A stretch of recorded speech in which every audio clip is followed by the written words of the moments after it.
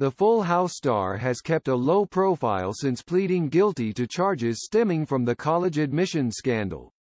Lori Loughlin was spotted out and about looking like herself again following the fallout from the college admissions scandal. The 57-year-old actress and her husband Massimo Giannulli have been keeping a low profile since they were accused of paying $500,000 in bribes to have their daughters admitted to the University of Southern California as rowing recruits back in 2019. The Fuller House star was all smiles as she was spotted out with friends Thursday night. Loughlin wore a long-sleeved blue top paired with black pants and heels.